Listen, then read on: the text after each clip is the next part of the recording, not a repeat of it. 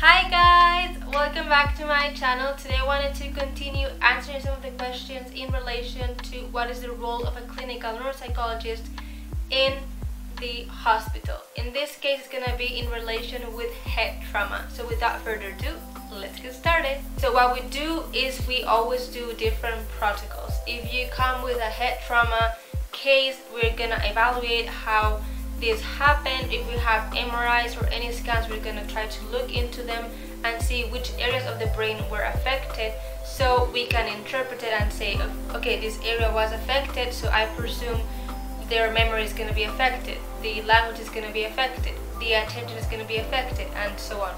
So in that way, we need to know what the head trauma was, how it happened, when it happened, how long ago it happened, because it is crucial to not do an evaluation in a really close space of time when this had happened. It is super important to keep in mind that we as clinical neuropsychologists, we cannot evaluate someone that had a head trauma a week ago, 2 weeks ago, because this patient is still in a peak of what had happened, and it's not the way this person is going to end up being in terms of their cognition.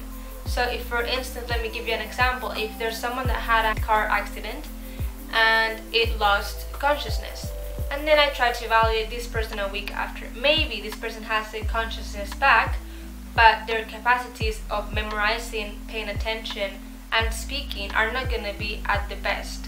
So for us, it makes no sense to evaluate this person right away.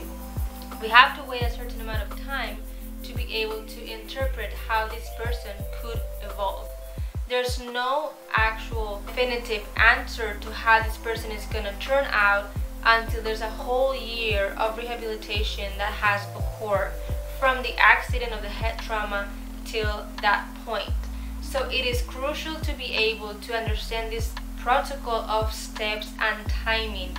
We cannot evaluate a person right away. We have to wait a certain amount of time. Once this is available, we have to test all the cognition, all the aspects, and to be able to grasp how this person is doing as in today, but also doing follow-ups. We need to see how this person is evolving, and we have to be super insistent that this person has some type of rehabilitation.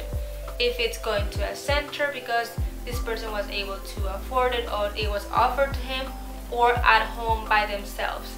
We have to make sure this patient is cognitively active, which means that they are doing something that requires some kind of effort in their brain, so reading, doing math exercises, playing chess, doing sudokus, whatever you can think of that implies an effort.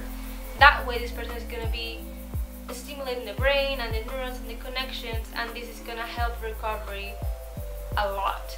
So I always insist on rehabilitation, but it's pretty standard in general when these cases happen.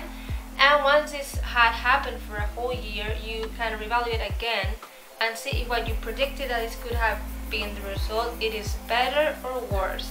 And normally with people that had really severe head traumas, I think there's an annual evaluation, so you're able to see how this person is evolving, and it's kind of like when you go to the doctors and you get your blood test.